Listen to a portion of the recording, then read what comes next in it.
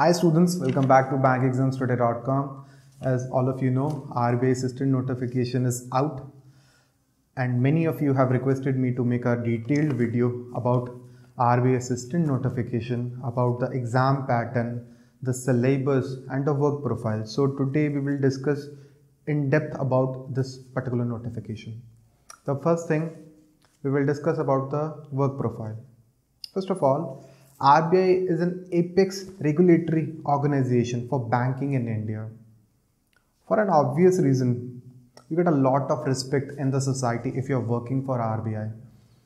If any student comes to me and mails me about whether he should choose between RBI assistant or a bank clerk or even PO, no doubt RBI assistant is the right choice. RBI grade B is obviously the right choice, but even RBI assistant is has a much better work profile than a normal bank PO. You'll get a lots of perks. Further, it's a 5-day week, so there is a proper balance between your social life. There is not much workload on you, and further, it's not a normal clerk profile. RBI assistant is not a normal clerk profile. I'm repeating this line because you need to closely work with the various departments in the organization, and then it's not a normal, normal dealing with the customers. You have to deal with the officers out there, the people who are actually making the policies for managing the country's money. So every employee in the RBI, even the assistant, even that grade B, that officers, everybody having a lot of responsibilities. So the responsibilities comes with that respect. So you're going to have a lot of respect in the society. Then a lot of learning is involved, as it is not a normal clerk profile as you can see in the normal banks where there are cashiers and there are normal people who are just opening accounts all day, who are clearing the checks. It is not the scene in RBI. RBI is the, I think according to me, it's the best financial institution in India to work with. Then let me discuss about the opportunities in the future. If you're working as an assistant in RBI, you'll get an age relaxation while appearing for RBI grade B exam. You can prepare for the grade B exam. Meanwhile, you can prepare for that general awareness section, as if you have the abilities to crack the RBI assistant exam, you can just polish your skills. You can just prepare for that remaining sections that are part of RBI grade B, and then you can appear for the grade B exam again and again. You'll get the age relaxation. Then let's discuss about RBI assistant exam. So first of all, there is a prelims exam. In the prelims exam, it is a 1 hour. There are 3 sections. The first one is numerical ability or quantitative ability. Numerical ability. I'm sorry for the bad handwriting. That's all I have. Numerical ability, reasoning ability,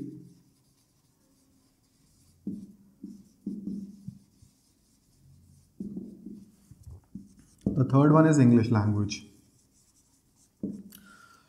If you are regularly appearing for the banking examinations such as IBPS or SBI, the normal cutoff for prelims exam, the pattern is almost same for the prelims exam. The normal cutoff is around 45 to 50. But in case of RBI, 55 to 60 should be you can say an ideal mark for that selection for the main exam.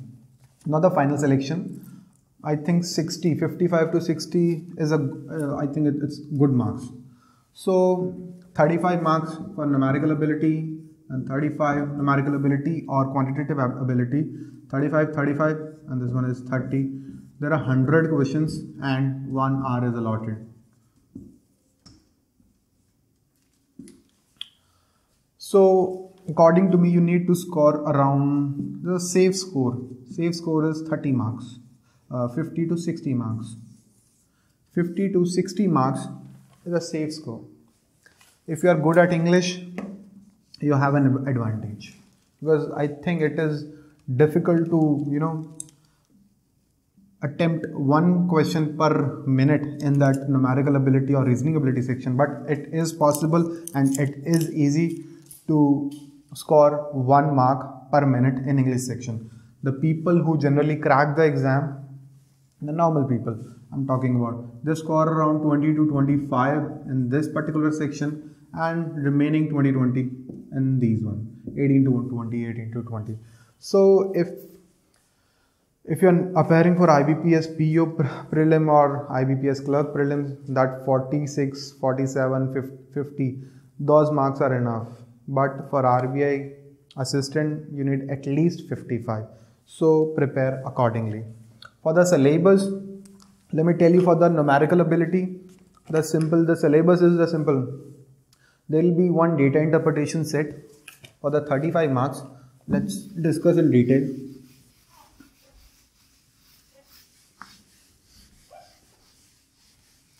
If you are a newbie, for the numerical ability,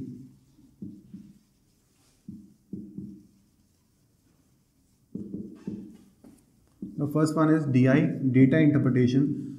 There will be 1 or 2 sets. 5 to 10 marks goes to data interpretation. Then there is normally that miscellaneous part, that is time and work, time and distance,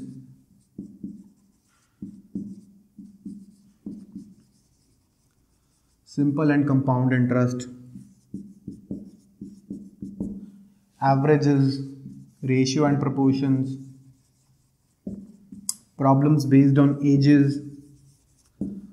So these chapters, there are few other chapters, allegations, LCM, HCF, simplification. You will get around 15 marks from these topics, and this one is easy to attempt.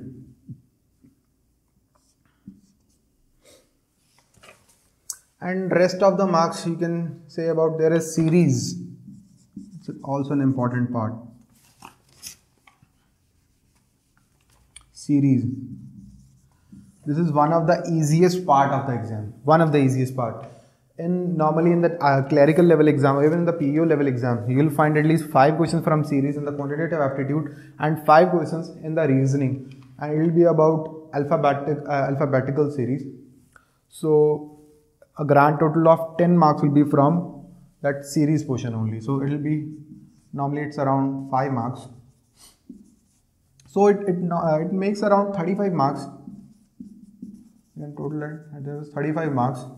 So that's the kind of syllabus you have. Normally in the prelims level exam, you won't find geometry, you won't find probability. So that's all you have to do. In the mains exam, you will find geometry, basics of geometry, that simple area, volume, circumference, the basic theorems of triangle. That will be the part of mains exam. So it is not a part of the prelims exam. And you will find a bit of probability in the mains exam. Probability, permutation, combination. That's all the difference between prelims and mains exam. So that's all about numerical ability. I have shared notes in the description. Please download those notes.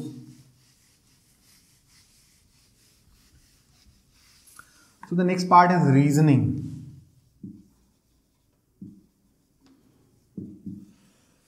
So seating arrangement.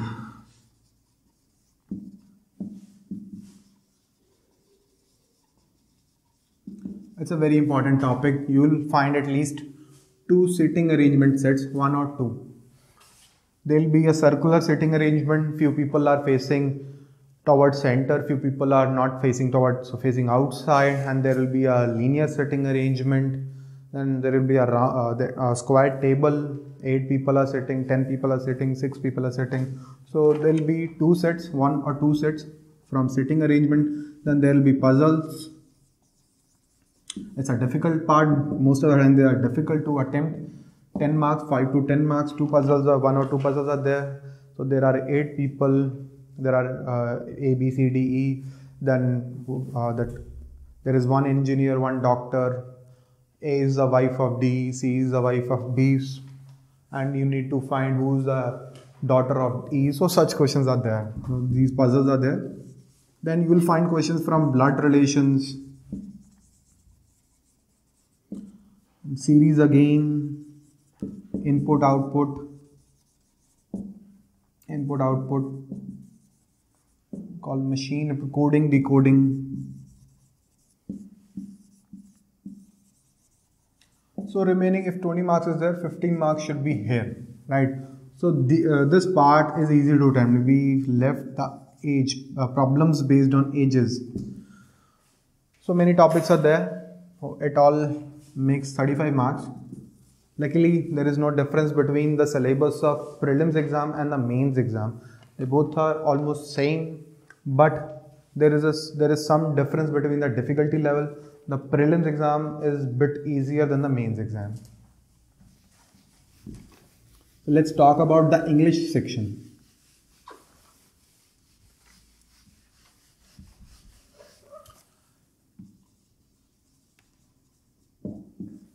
In English, you will find a reading comprehension. Normally, it will be around 5 to 10 marks. Then there will be closed test. There can be or there not be a closed test. So it will be a paragraph. There will be a paragraph. I think it's going above it.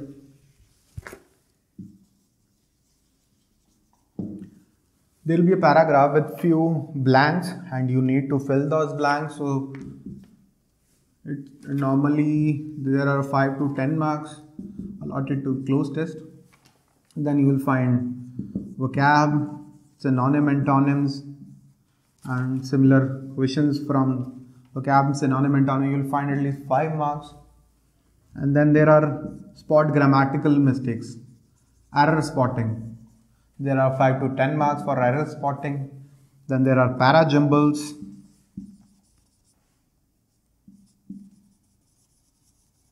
Five marks for parajumbles. And recently in IBPS clerk exam, there was 10 marks allotted to RC, 10 marks allotted to closed test, and 10 marks allotted to error correction. There were no vocab and there were no parajumbles. We can expect a similar trend in the RBI Assistant exam. So that's all for English section. The pattern is same for the mains exam, but again the difficulty level differs. Mains exam is a little bit difficult than the prelims exam. Then let's talk about the mains exam. What's the pattern of mains exam? In mains exam, there are 5 sections. Again, there is numerical ability,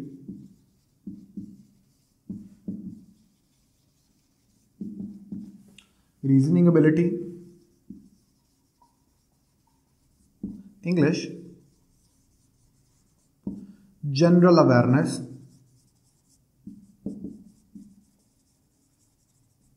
and then computer awareness.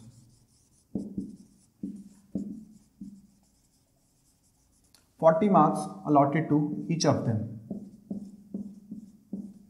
and 2 hours allotted to the whole exam. So the syllabus of numerical ability, reasoning ability and English section I have already shared about it.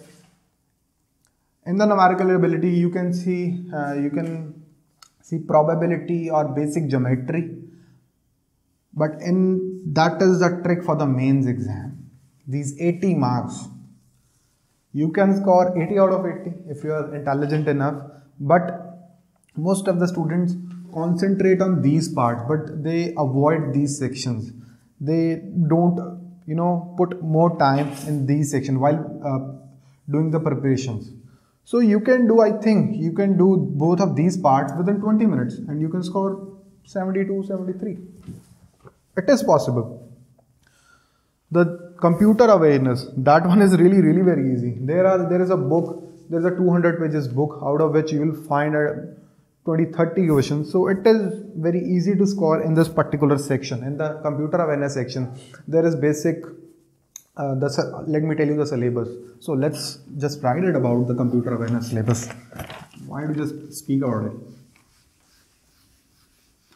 In the computer awareness, the first one, the basics. You need to learn about the Microsoft Excel shortcuts, then the basic file extensions, The basics about the computer. Then there is Office suite, MS Office. You need to read a bit about MS Office. There are a lot of questions about MS Office in the exams, in the recent exams. Then you need to read about history of computers. It is an important topic that most of the students don't concentrate. They don't care about this particular section, the history of computers. It is an important part. Then various input output devices, it's a part of basics. I assume that you know the various types of printers. There are laser printers, inkjet printers, then dot matrix. I hope you are aware about the various technologies that work behind those things. There are various input devices, various output devices. That's a part of basics of computer. Then you need to learn about internet technologies.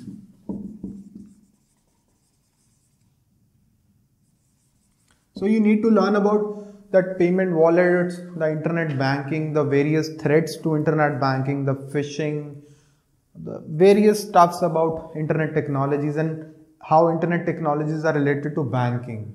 You need to learn about that. There are various terms, encryption, 128-bit encryption. You should learn about that. Then there is a Bitcoin concept. You need to learn about such concept under internet technologies. Then there are various computer network concepts.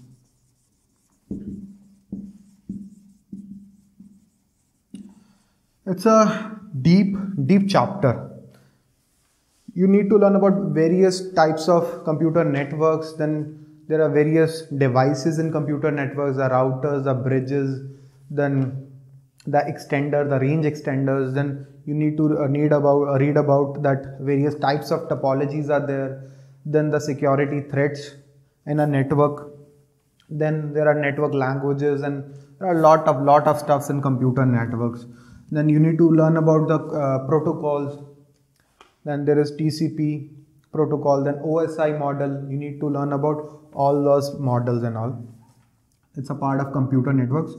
Then you need to learn about DBMS. Most of the people think that DBMS is a part of syllabus of IT officers, but you need to learn basics about DBMS, what a DBMS is, what are tables, what are rows, what are all such stuffs. There are relational database system, non-relational, table-based. You need to read about that. There are various technologies in the DBMS. There is nowadays JSON is used in the DBMS. Then you need to read about that, the various technologies and the various softwares that are used to manage the data on the internet. There's PHP, MyAdmin, MySQL. You need to read about that. And I think that's network technologies, DBMS. Then recent trends.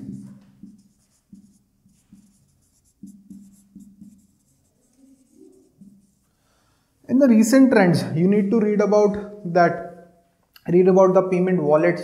You need to, that payment wallets that such as Paytm, Freecharge, because there is a demonetization scenario is there. So you need to read about the payment wallets, internet banking, the cashless society.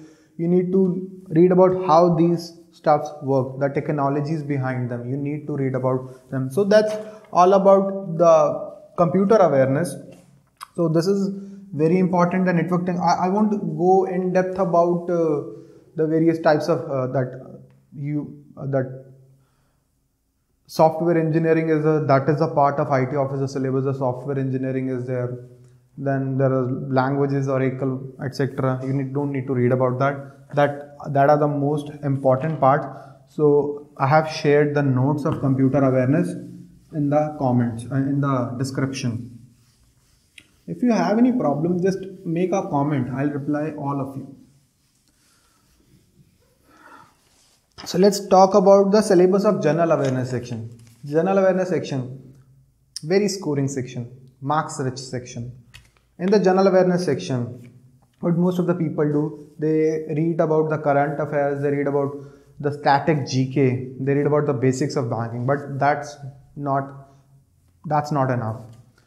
Basic science is a part of the syllabus. Basic science is there, some of the basic science is there, and then there is some of the, you need to read about banking in depth, because there is a 35 marks interview is also there. So you should read about banking in depth. You should know what CRR actually is and how it impacts our economy, how each and every stuff, each and every matrices, each and every step of RBI is impacting our society, our economy. You should read the basics of economics as well. So at the time of interview, you are expected to read about economics. That is important. I'm going to share basic notes, that those crisp 40-50 pages notes.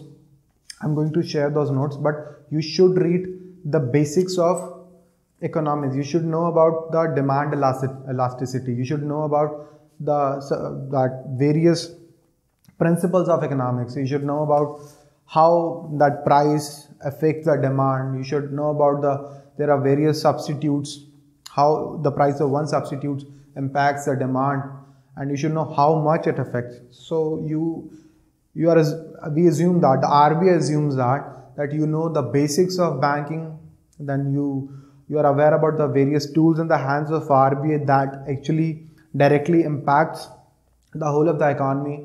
And I recommend you, if you have started your preparations for RBI assistant exam, go through the official RBI site. It is the best site for banking awareness section. I know that I shouldn't speak that, but the kind of information that the official RBI website is having, no book, no other website, nothing. Nobody is having that much information, that much accurate information about banking in all over India, and that too they provide the best notes about banking. That's true. Just go through the whole site. There are lots of documents, there are lots of PDFs is there. So go through the official RBI website. So I think that's all for today. I have provided the link to my RBI assistant notes in the description. Download those links. Subscribe to my YouTube channel. Just click the subscribe button, press the like button, and post your queries in the comment section. Have a nice day. Bye.